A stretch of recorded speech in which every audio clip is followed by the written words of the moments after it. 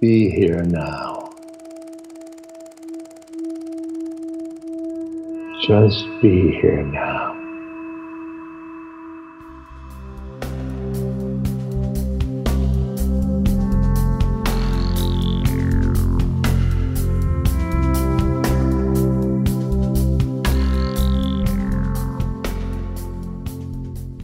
Hey everyone, it's Raghu back with Mindrolling, and I'm here with Susan Eirich, and we only met once before. And Susan, I haven't any idea at all of how I was so lucky to get to meet you. Susan is doing incredible work, and is the executive director of Earthfire Institute, Wildlife Sanctuary and Retreat Center. And this goes way beyond saving animals, everybody. And this is part of, I hope from time to time I get more of an opportunity to do stuff around environmental sustainability and projecting what the ways are that we can reconnect with a place in ourselves that seems to be lost these days. And Susan, welcome. Happy to have you here. So now you've done a lot of different things in this life, lived in many different situations and so on. Just give us an idea, a little bit of like what really presented itself for you to follow this dharma, we would call it in the East, this path it's in you, that expressed itself out, and how did you first start even thinking in that way? I remember as a little girl having an argument with my mother about why, I must have been 4 or 5, about why animals didn't have equal rights to humans. It just didn't make sense to me. It just didn't make sense. And that was just always in me, a love of nature and a connection to nature. But life being what it was, I got a degree in biology, but as many of us have difficulties, I realized I needed to go into some good therapy, and I was lucky to find really good therapy. Way outside the norm. And that interested me so much that I went and got a degree in psychology because it was utterly fascinating who we are and how we develop. But I missed being with nature. And so I'd loved wolves ever since I could remember, being a little girl, which made no sense at all because I'd never met one, but I just did. And when I came back from overseas, because I went traveling to live and teach overseas some, I heard that it was possible to get a wolf hybrid. Someone had just started breeding them at that point. They hadn't been.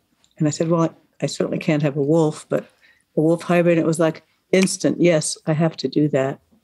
And so I got one. And then I traveled around the entire country to meet everyone else who had one because I wanted to do right by him. It wasn't a wolf and it wasn't a dog, and I wanted to do right. So I traveled like 8,000 miles to everybody else who had one at that time. And in the process, met my current partner, Jean, who was raising wolves for movies.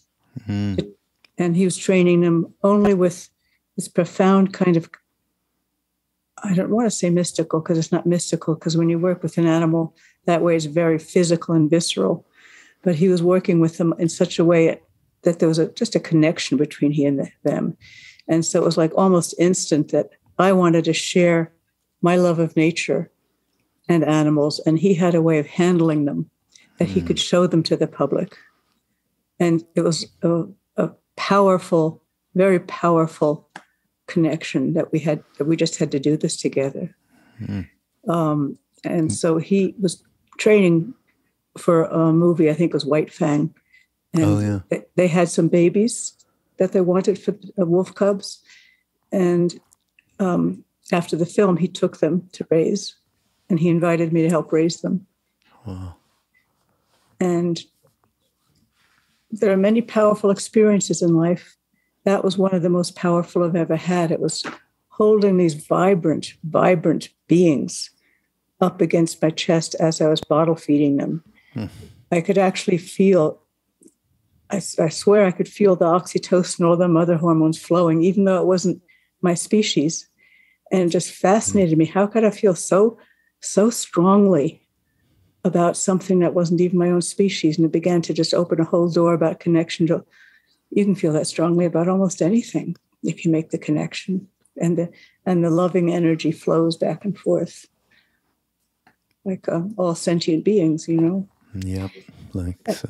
And based on that, I named them. And one of them I named Earthfire because she was just a profound mothering being. And on the basis of that connection, I said, I can't have the profundity of this experience of feeling who these living beings are and not share it with my fellow humans. I just can't. And so I decided to found Earthfire. Right. Which I did.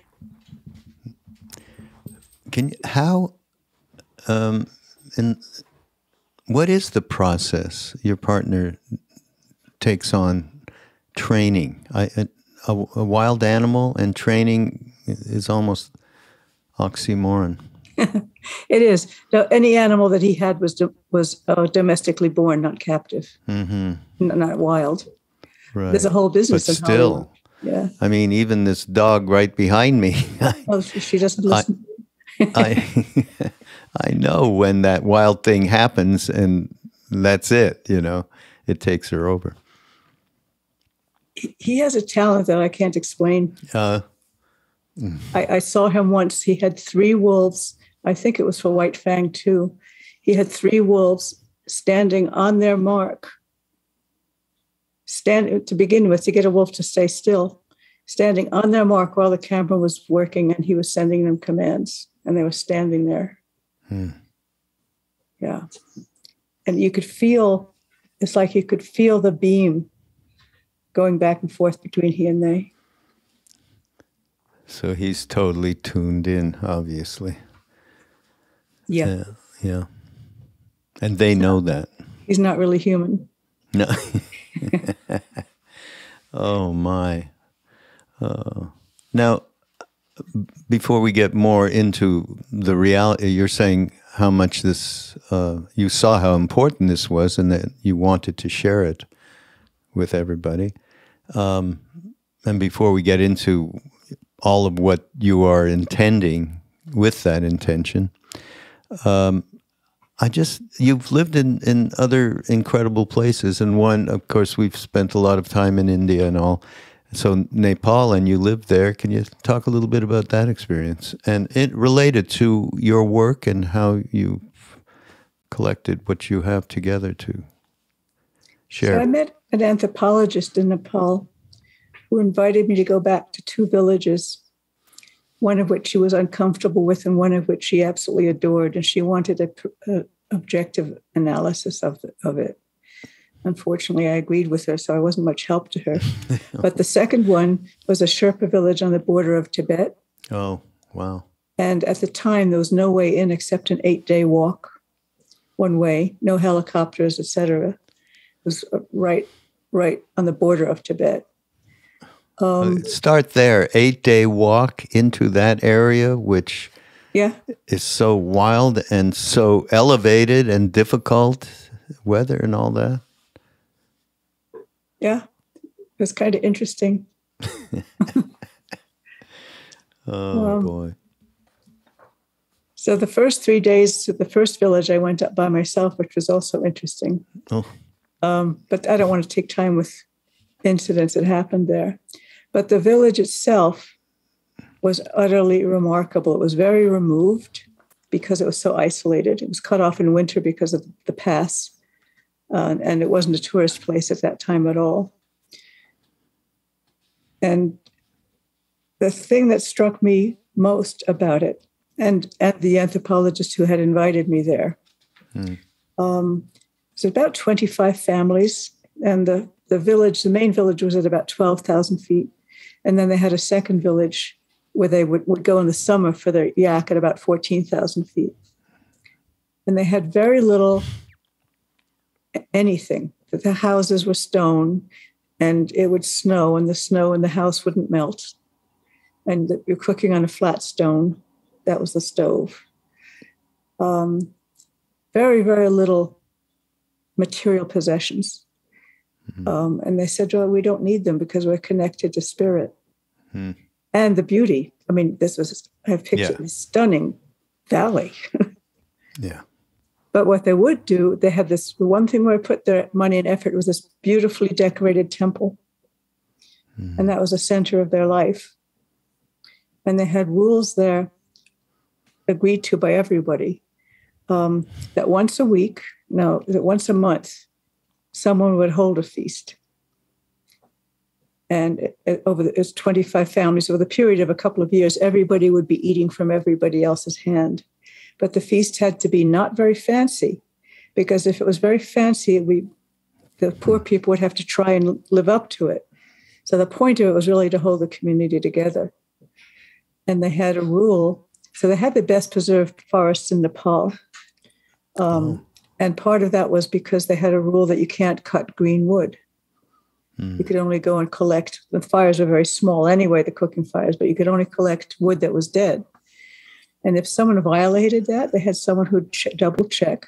If someone violated that, they would be fined. There would be like the equivalent of a little court once a month in the meeting in this beautiful temple. Small temple, but beautiful.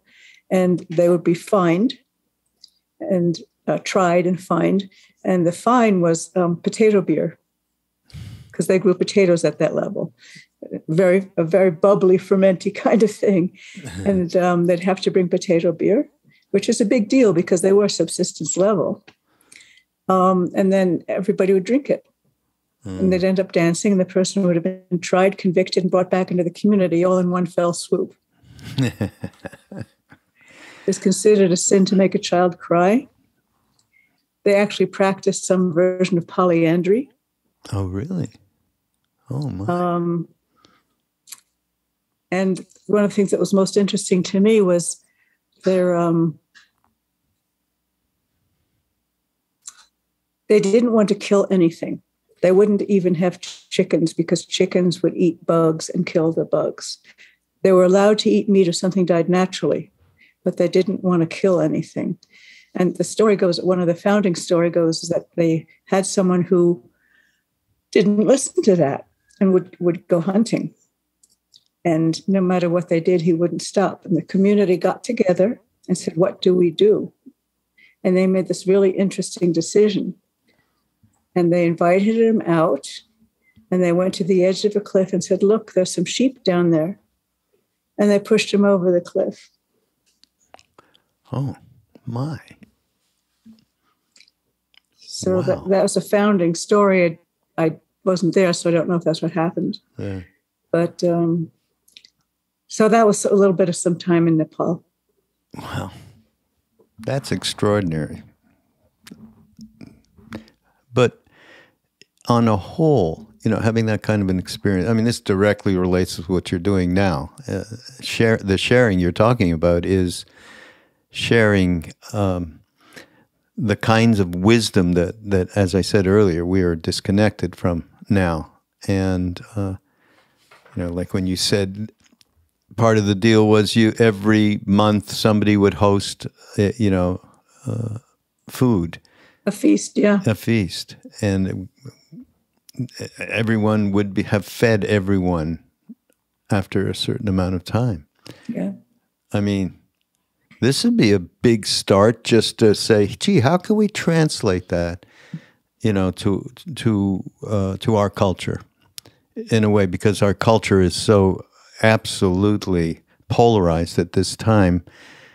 These are the kinds of things that I'd say, we have any hope. It is to bring in that wisdom of these people. What were these people? It was a Nepalese sect, or was it? No, they were Sherpas.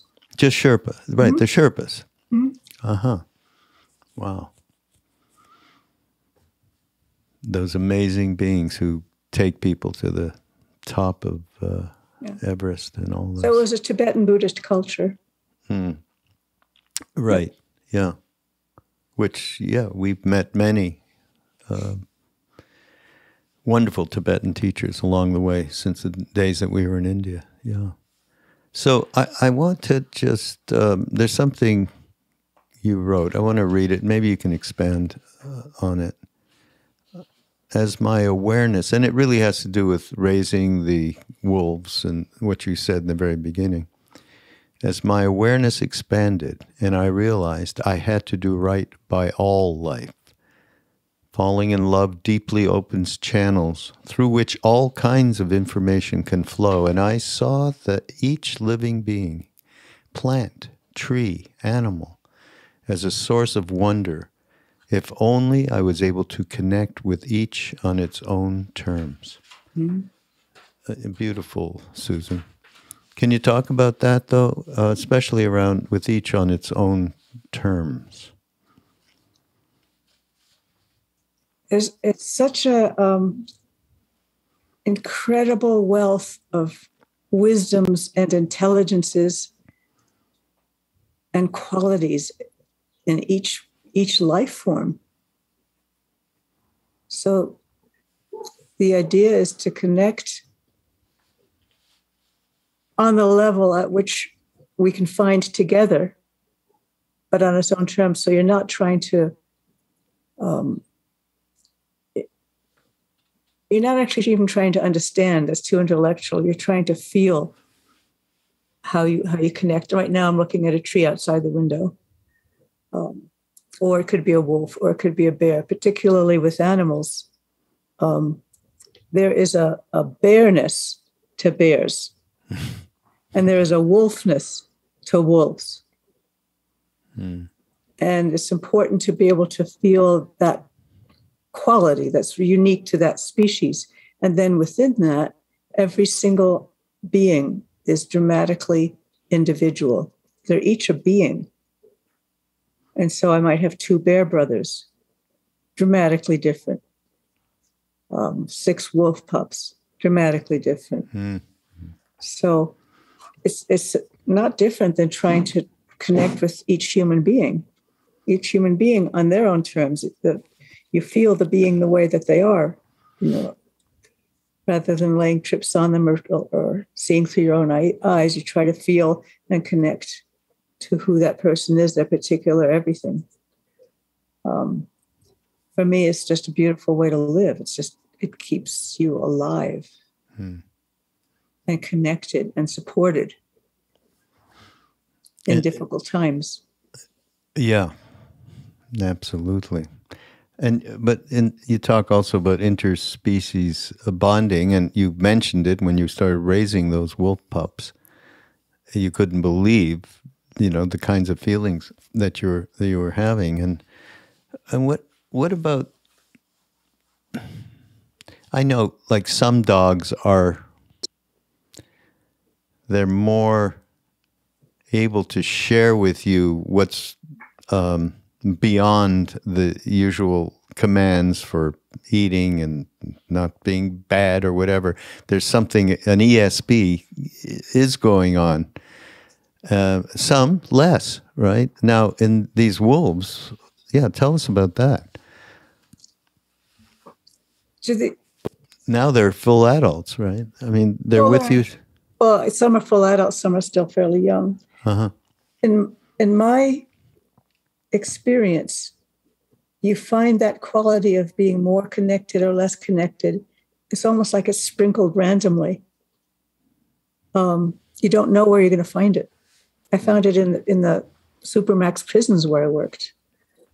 Talk about that, please.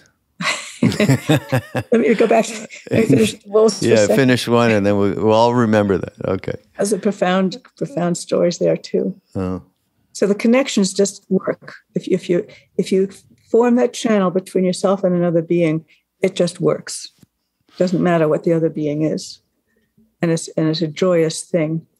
But so I have 6 wolf pups that are brothers and sisters. Everyone's different, very different. Some are much more soulful, if you will. Some are much more wild beings. And I don't think you can say it about a whole species. I think it really ends up being an individual thing.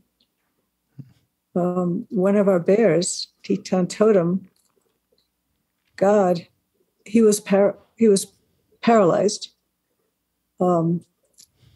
We got him first, and then he wasn't paralyzed, and something happened, and he was no longer able to walk.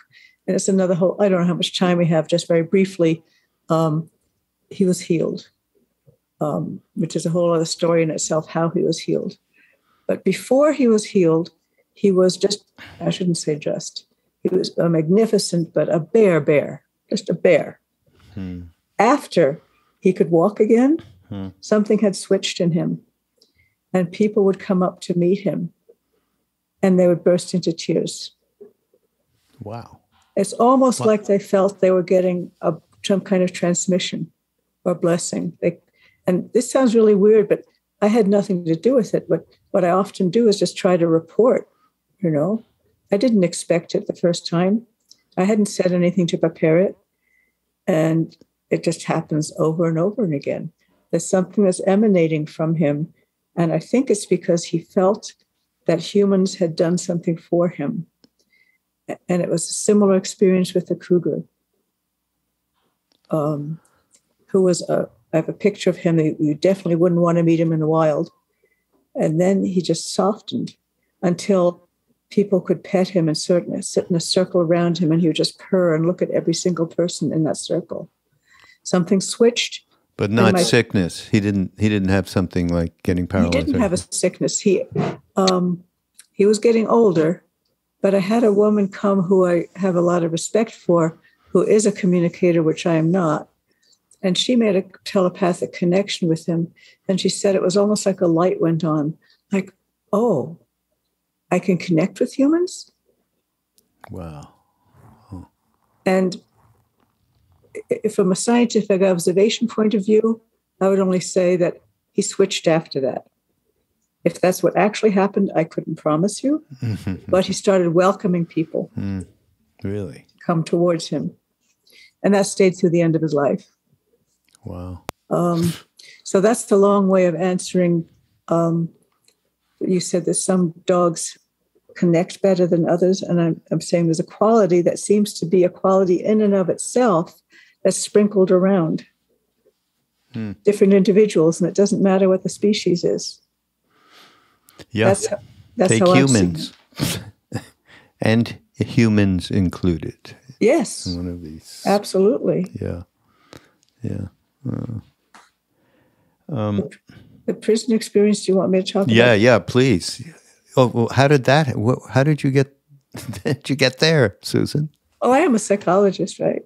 Right. Okay. That's quite a thing. Biology and psychology. I was living in Nepal, really enjoying the third worldness of it. And I said, do I really want to come back to the United States? The United States is kind of rigid and doesn't really support creativity. Do I really want to come back? Now, sitting at in Kathmandu, there was a place at the time called the Kathmandu Guest House. And I was sitting there talking with someone saying, I don't know if I want to go back. And I said, well, why don't you try teaching Outward Bound? And because that was like, I'd be out in the wilderness, which I love. And that maybe I could make a transition that way, which I did. And during that time, someone mentioned, I was still complaining about, I can't take a regular job. I couldn't handle it. And they said, well, why don't you try teaching in the prisons? So I did. And I took to it like a duck to water. I loved it. How so? It was like being a light in the darkness. The first prison I went into was in the East Coast. It was Greenhaven, and they just chopped up a guard and shoved her down a trash bin. And they decided to let me right in the center of the prison because I had a theory, if you're going to do education, which anyway, I didn't know enough to be scared. And I just walked into the classroom and started talking to them. I was teaching psychology. I was asked, there was abnormal psychology. I said, are you guys abnormal? And we started a good discussion, and it was just beautiful. I went to some of the graduations because there was a college degree in there. There was something, it was that same quality that I mentioned to you before. There was a connection between me and the class, and we were less, oh, it was just beautiful.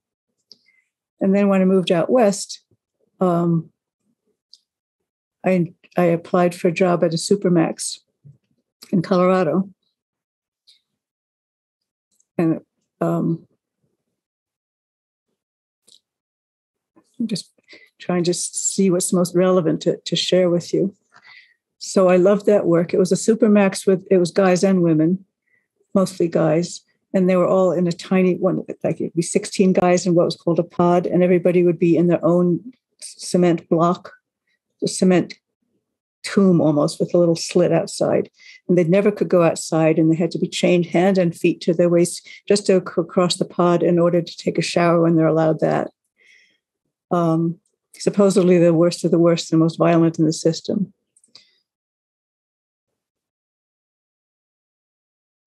And so I would go around and check on them to see that they were okay. And they would ask to see me. And there was one guy I saw, his IQ, I don't know, was maybe 90 on the low average. He was a Hispanic guy. And he was in for multiple rapes. And he asked to see me. And so I started seeing him once a week or so, maybe twice a week. It was really hard work because you could feel the heaviness of his brain. Like when I'm talking with you, there's a lightness, like your brain works. And Yeah, with a lot of the guys in there was, oh God, that's a lot of work. But he came regularly and he did the work. And I didn't love seeing him because it was so much work. And yet every week he was there. And I don't think there was a single time that he didn't actually work. Because I don't just waste time there, we try to get to real stuff. And eventually he admitted to me that he was getting worse and worse. And he had fantasies of being like Ted Bundy. And he was afraid that the next time he did a rape, he didn't get caught for most of them, that he might do something like Ted Bundy. And that he didn't really want to. And he sort of allowed himself to get caught, which is a pretty remarkable thing. Wow. And one day, the whole point of the story was one day we were talking and something opened in his eyes. And I saw it. And it was like, the best I can say is almost like it opened as a window into his soul. And I saw it. And he saw me seeing it. And I saw him seeing me see it. And that was totally on his part. It was he who asked to come, he who did the work, he who did that. I was a facilitator, but he did that. And after that, he had been one of the most problematic inmates. He was constantly set down into isolation because he was always acting. He changed. Really? And it's not different. It's something healing went back and forth. Mm-hmm. I stayed there for 5 years until I decided I couldn't stand not being with the wolves. Well, this man, somehow he had, we would say, karma of having that intention suddenly dawn in his relationship with you.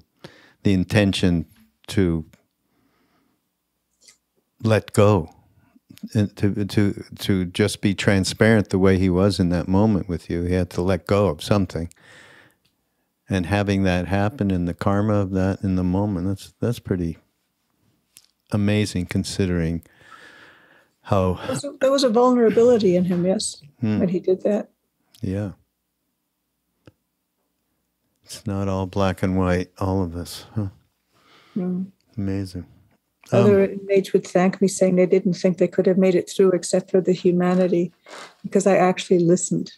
And the other people there would like, oh, you're an inmate, and diagnose them with the Diagnostic and Statistical Manual, and I just made sure that all my notes were completely legible. Well, that you would listen, I don't know. I'm pretty sure, well, I'm not positive, so I'll say I think Simone Weil wrote, the most generous act that you can do in this world is to pay attention to people. Or animals. Or animals, yeah. Yeah. Yeah, I mean, it's amazing how many people just ignore animals because they have no connection. It's like it's impossible for me to understand at different times. And the animals, I mean, this one absolutely knows, like all dogs in particular, cats, anybody, they know when you are off. You are not connected. They absolutely know, and they're either very tentative or they bug them. Like they'll bug that person. They all react a little bit differently, isn't it? Just amazing. But my partner, who was very tuned to animals, would say he didn't receive messages much. It was more like he was just connected with them. But one day he said, they say, why don't they listen? Meaning humans.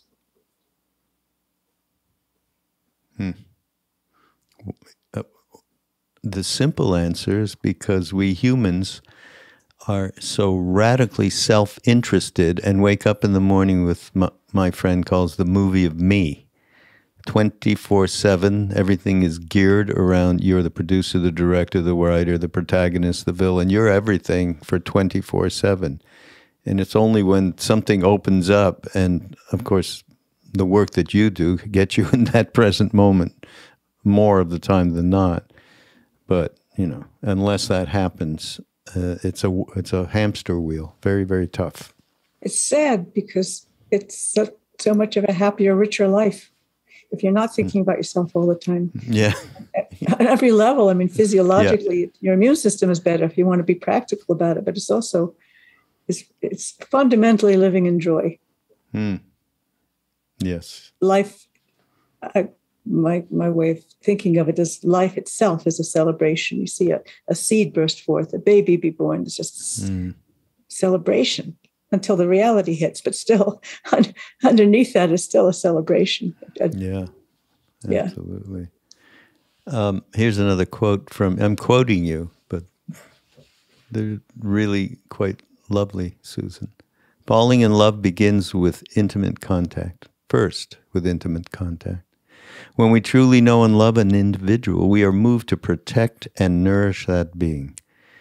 See that it thrives. Falling in love is a natural result of a true connection with an individual, a dog, a cat, a bear, a bird, domestic or wild. It's the beginning of a journey to loving all of that species and then other species, and then to seeing the utter miracle of all of life. By doing so, we're moved to save wildlife while incidentally saving ourselves. Good segue to talk about the Institute and the work that you're doing and how meaningful it is beyond just saving.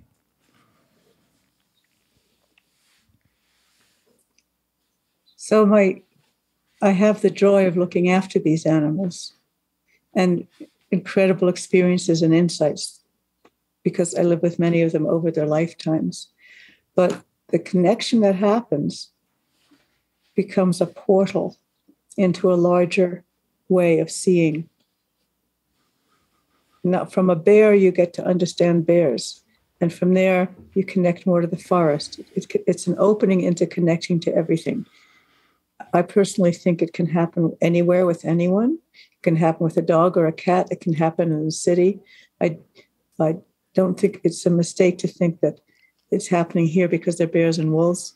It's actually a capacity we all have with connecting with any form of life. But it's particularly important to do it with animals like bears and wolves because we're killing them and we're not giving them any space to live.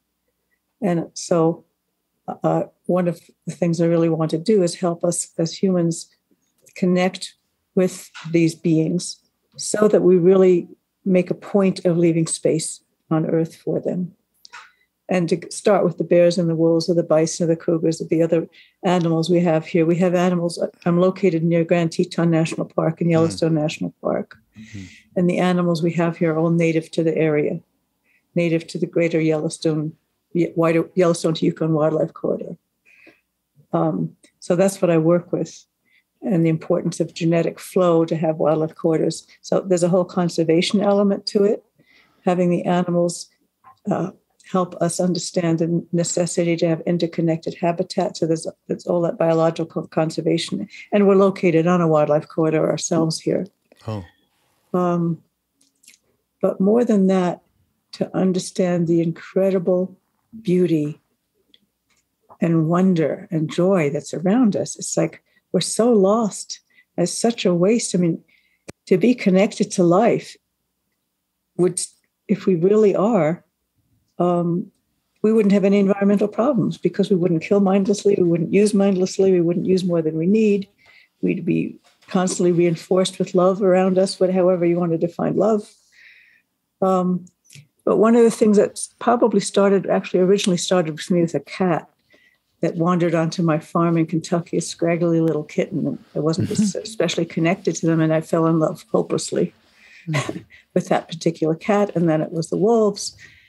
And it's the depth. So the work I'm trying to do here, other than helping us share the beauty with the rest of us and their brilliance and their intelligence and their spirituality, because they have a spirituality too, is the understanding I've come to, which millions of other people have too, I'm sure, that it's not just going out into nature or being with an animal, it's the depth of the connection. And I started calling it reconnection ecology, because if you have a really profound connection, it transforms you. I think it literally physically does. I think it changes the whole nervous system, and it can do so in an instant. Yeah. And then last a lifetime. So part of the work I do here is encouraging other people, in addition to myself, to share, to remember these stories, to remember these connections, because I think most of us have them. And then we're told they're stupid or crazy or hide them away because they're not encouraged. And part of my work, the way I see it, is to help us reconnect to that part of ourselves. And from there, trust those experiences. And the stories I've heard, it's like they pour forth from people. To trust it.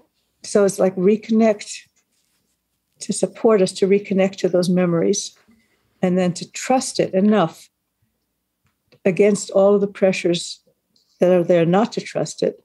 It would upend society, in effect, if we really did that. And then to act integrate it into ourselves, consciously and actively, not just have it a tucked away secret experience, and act on that to do something for the rest of life. It doesn't matter what it is, whatever suits that particular person. So it's like from the connection here, and when people come here, though, it's limited. We're not a zoo. We have only custom visits and retreats. Oh, really? I want people to be able to meet the animals, and I don't want the animals to be overwhelmed by too many people. So the connection that people make here, they have it, they share it, we write about it, and the underlying mission or vision is to help us all reconnect with the wonder inside ourselves. And it's the same thing, really. You go inside to make the connections, and then from there you act, like sacred activism, you will. It's a similar process, only specifically related to connecting with nature, ourselves and nature. That's the focus. Yeah, that's beautiful. You talked about trust, and what comes up for me around trust always is intuition, because that's what happened to me. It's how I got launched to go to India by Ram Dass, and it was trust, and then intuitive space opened. And I know that that's the same case for everything you're doing and working with animals who are nothing but that. And I think that's, if that experience could be translated, out there, Have you got a book? I'm working on one. Yeah, because no, this is important stuff, and it would be a way to get it out there for sure. So highly encouraged. Can you tell the story? Because I mean, I have been around, wolves that were bred with dogs. So that was enough of it was a good friend of mine, a native person. And it was enough to give me a real sense of being with the wild animals you're talking about. So I have a real feel for. And then anybody who's had even a domestic animal has these qualities in them, and it expresses itself from time to time. So yeah, the passing on of that kind of intuitive relationship with the world is, to me, a huge, huge thing. And in terms of spiritual grounding, I have always insisted that every one of us, and you've said it too in one way or the other, or just directly, everyone has, I would call it, an ineffable experience that your mind is not involved with, but it is so powerful that it does connect you inside trust and intuition, and that you can fall back on all the time. And that's why I think this work you're doing related to us being able to make changes at least in our perspectives, is really important. I really want to support that. And I don't want to say in people, because that makes people different from me. I want to support that in us, because that is the way we'll make the changes we need to make. Yeah, absolutely. Can you tell the story about Cucumber the wolf? It's a long story. Okay, we got time. We still got time. Don't worry. Cucumber was an absolutely charming, demanding being. She was a runt, and she was like a little half-sized wolf. And she was living basically a wolfly life, trying to be queen, running around with the largest male around. But she was pretty much not that connected to humans. And then one day I saw her, it's like I felt from behind a plea. And I turned around and she was standing there shaking. The wild animals don't show their illness until it's near the end, because they shouldn't. I rushed her to the vet, and she was near death. The vet said she had blood poisoning and she was really weak, and she would have to do an operation to find out what was wrong with her, but she was too weak to survive the operation. I never give up on an animal until they're dead. I said, "What? I don't care. I mean, if she's going to die anyway, do the operation." And they did like a 4-hour operation. I was sitting outside the door, and they cut her open, and they finally found what had happened, that part of her intestine had died and crawled up on itself. And so there was an intestinal blockage, and it had died. And so she had this dead stuff in her abdomen, and she's filled with peritonitis, etc. Yeah. And they managed to clean it, to resection it, even though it was in a delicate place. And she essentially died twice on the table. And they resurrected her with extra, all the stuff that you do to resurrect any being that's heart has stopped on the table. And she made it through. But she was really, really weak, and it was touch and go for a long time. We brought her into our little log cabin, which had a heated floor. This was in the dead of winter, right around New Year's, Christmas.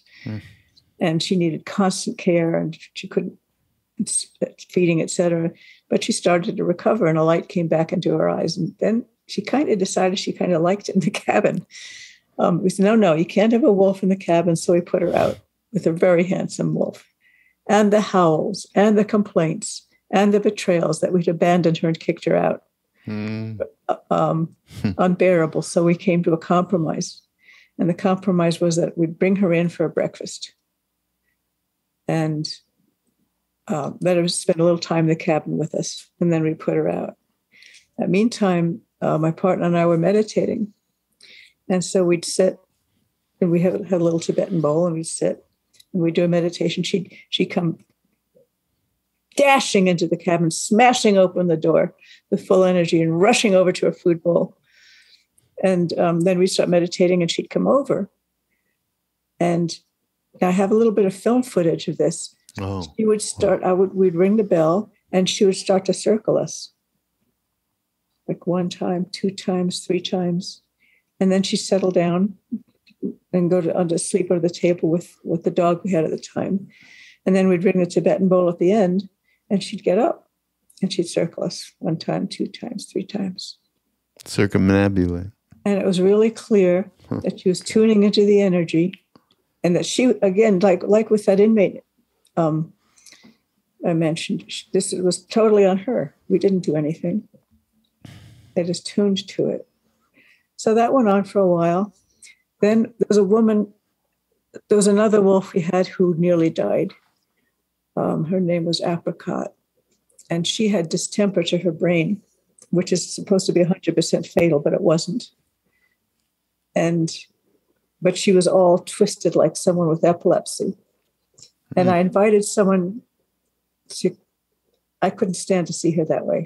The wolf was so alive and vibrant. And Western medicine couldn't do anything. They said prednisone, which is not good. So I invited someone who worked specifically on human nervous systems to do some sort of version of craniosacral. And this is a video that I have that's actually on our website. I don't want to go too long into that's a whole other story, but basically you can see it.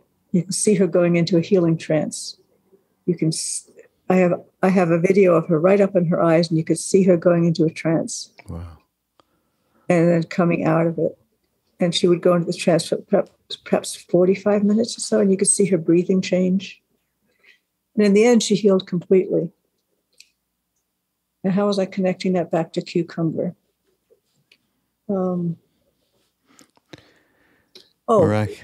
So someone saw that film and called me up and said, I'm a shaman. She was a white person, but she'd studied in Peru, and she had really good ethics. She said, I do ceremonies for animals in zoos because they're looked at all the time. They have all this negative energy. I go in after hours and do ceremonies for them. And I saw your video, and I have to come and do a retreat at your place. And 2 months later, we had a full retreat, and she came. And during that retreat, my partner Jean decided that cucumber was ready to meet humans. And so they were sitting in the yurt. We have a yurt where we do the retreat, and everyone was sitting there quietly. They'd already been with this shamanic perspective for a couple of days, so they were quiet and receptive, and she suggested they hold their energy back. And John walked Cucumber over to the yurt where she'd never been before and said to her on the way, now there's people in there who need, mentally, there are people in there who've never met a wolf, and they need to see a good little wolf. He meant it in a positive way. But you don't have to go. You don't have to do anything you want. So he came to the bottom of the stairs, and she had her ears back and her tail between her leg. And he said, and they were in there waiting with the door open. And he said to her mentally, you don't have to go in if you don't want to. And she kind of straightened up and went in ahead of him into the yurt. And I have a tiny bit of video footage of that. And she went and greeted every single person. There were about 12 people. No. Every Really? single person in the yurt. Oh my. And then when she came to Rose, which is the name of the shaman, Rose said she started shaking because she heard from Cucumber, well, there you are. You're the one who brought me here. I want to be the best little wolf. I don't think it was the exact words, but the best wolf ambassador I could be. Mm-hmm. And she had no way to know that John had done it. John had just done it spur of the moment, didn't know anything. But there you are. And after that, she became one of our best wolf ambassadors. I could trust her with people completely. And she lived a long life. Wow. That's quite a story, Susan. There's another side to her you might want to know, which was she loved being in the house. She didn't want to be kicked out. She loved the attention. And one day, it was another freezing cold midwinter night. I turned around and there she was shaking. And I had a Malamute at the time who cucumber saw go in and out of the house. That really pissed her off. And one day she was just shaking like a leaf. I thought, oh, God, not again. And brought her into the house for the heated floor, et cetera, and called the vet, but the vet wasn't able to come till the morning. And she came into the house limping. I can't explain to you how pathetic she was. It's like every little step she was about to die. Everything was drooping. She was just, and then she lay down on the floor. Next morning, I got up, bright-eyed, bushy-tailed, cheerful, waiting for her breakfast. She conned me into bringing her in. Well, that's a wolf does have a nature like that. The acting was superb. There's nothing wrong with her. Oh my God, that's so great. So it's important. I bring that story up because it's important. You don't want to just, oh my God, they're these wonderful spiritual creatures. Hell no, they're also very visceral being, alive, biological, mischievous beings. Yeah. We all have that going, don't we? I hope so.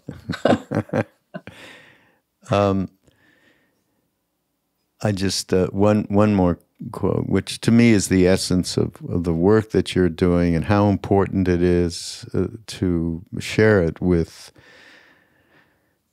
us in the West for the most part. Really, as I keep saying over and over, we are not connected. Look at what we are manifesting, and for hundreds of years in so many different ways, it's coming home to roost. And you say, often a deep shift in consciousness occurs when we share with each other the profound, inexplicable experiences we've had with wildlife. It is vitally important that we support one another as we explore the nature of our human journey and the nature of reality beyond the constraining norms of commonly accepted reality. This this is a real path, and it is an easy path. It just requires a little bit of openness to receiving a being that isn't sitting there judging. You know, the human condition is rough, and many of us have trouble with that. But with an animal, you have so much of advantageous moments that are present when you can just open up a little bit and connect in that way. And it, you know, look at this work you're doing is so great, Susan, to allow people to understand that and share in that. And you, now you say you do, people can visit, or it's in a retreat atmosphere more than just, obviously just. We'll do a few custom visits or a retreat, yes. Yeah. But we don't do too many because they're very intense and we want people to have real experiences, so we keep them small and only do a few each year, but yes. Uh-huh. And all of that will be available on the website? Yeah. Okay. So everybody, the website is earthfireinstitute.org. Mm-hmm. So Earthfire, as it sounds, institute.org. And by the way, I have this up here somewhere. I want to just look at it.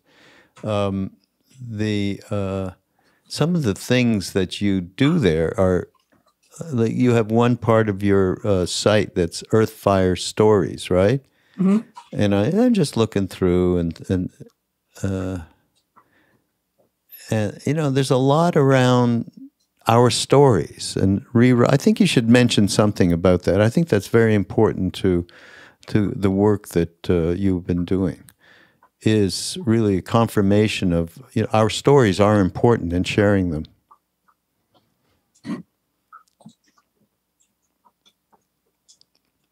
Yeah, talk Yes. about that for a second. Well, in the sharing of our stories, two things happen. Many things happen. One is that we're able to hear our own stories, which makes them more real. We're able to share them with others who hear them, which makes it more real. We encourage others to find their own stories. I did one storytelling circle. It was just amazing. One woman told something she'd never told before, and then another told something they'd never told before, and another told something that they hadn't remembered for years. And it just opens each other. And even though the stories were specifically about a connection with nature, at the same time, it created a beautiful human connection. Yeah. Yeah.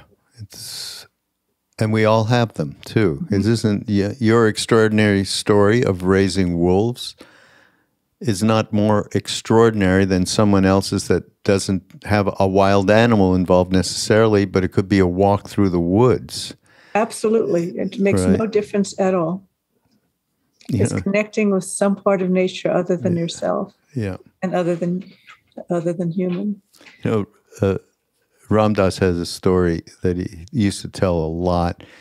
Why don't you treat humans the way that you treat when you go in the woods and there's all kinds of different shaped trees, tall, short, in all kinds of different conditions, and you don't judge any of it. Why are you doing that with people? So that was a famous thing, and so true. And one reason to spend time in the woods, aside from just breathing in what it offers, the power of it. Oh boy! You said something very interesting. You said it's so easy; it's there for us. And yes, it's almost like nature itself is waiting for us to reconnect. It's not just, and the path is easier for us with animals because they're more like us, but we can make that connection in a forest. Yeah. Without an animal, it's everywhere. It's just waiting. Yeah, absolutely. Absolutely. And responsive. Yeah. I was just in the Sierras with the sequoias. I had never seen them before. And it was just extraordinary. It was what's happening, of course, the expression of what we have done with a lot of the forest below the sequoias being devastated by beetles and just dead, aside from the fires. I mean, the level of devastation and then the level of beauty of these sequoias, so thousands of years old. What a world we are in right now. It's just amazing. Thank you so much, Susan, though. It's so great to hang out with you.